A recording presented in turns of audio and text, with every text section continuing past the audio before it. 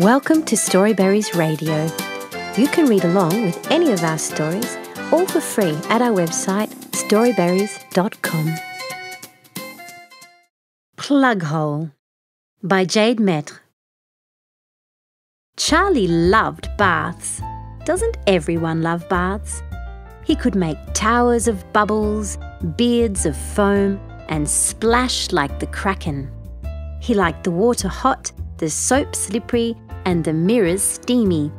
He liked to stay in there for hours until the water went cold.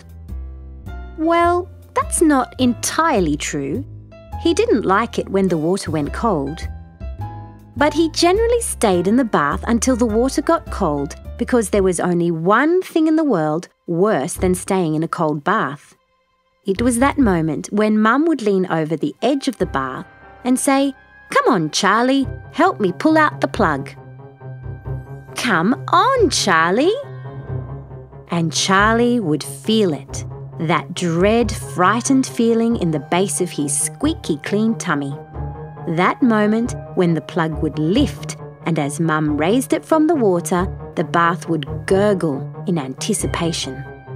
That moment when the soapy water would swish and swirl, churn and chortle, draining down, down, down until it made that dreadful sound. It was terrible. It was terrifying. It was nothing short of ghastly. It was the sound of a kid slurping snot down their throat, a soul being sucked from a shoe, a brick dragged on a chalkboard, rattled along a row of fingernails and hurtled into some dark, bottomless tornado. Every time it happened, Charlie was stricken. He would skid to the end of the bath and whimper for Mum to pick him up. He did not want to be anywhere near the plug hole. He wanted to be clean out of the bath, in the air and away in her safe, warm towel. Every time. And every time, Mummy would laugh and say, "It's just the plug hole, Charlie. You can't fall in."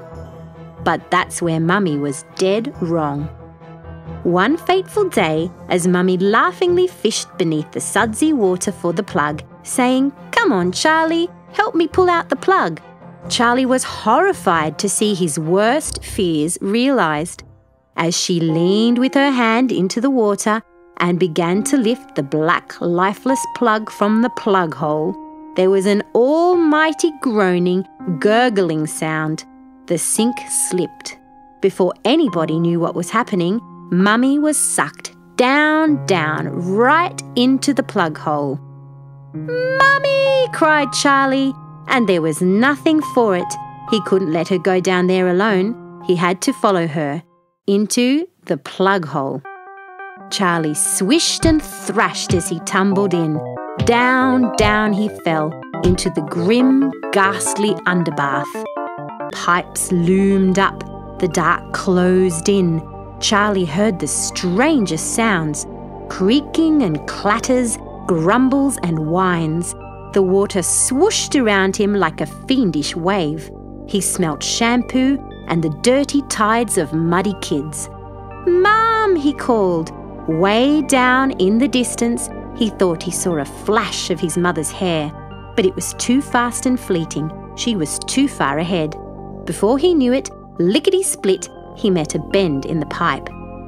Whoosh! He slipped helter-skelter, flim-flam, clap-trap, pell-mell, down the metal pipes. The water surged, rumble-tumble, clinkety-clank, higgledy-piggledy, flap-doodle, hurly-burly, topsy-turvy, down, down, down, cascading through the pipes with him. Suddenly he tumbled headlong into an S-curve. There was a surge of suds, a whiff of downpipe, a skid and a slip, a spill and a dip. Charlie nosedived into a plummet and plunged 100 metres in 2 seconds flat. "Whee!" he cried. It was really quite fun. Almost exactly like a water slide, only cosier and with warm, nice-smelling water.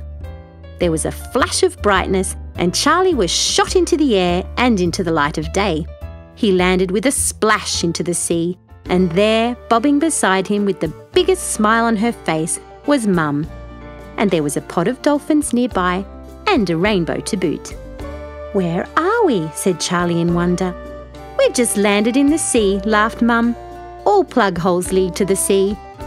And they played with the friendly dolphins till it was bedtime. No bath needed.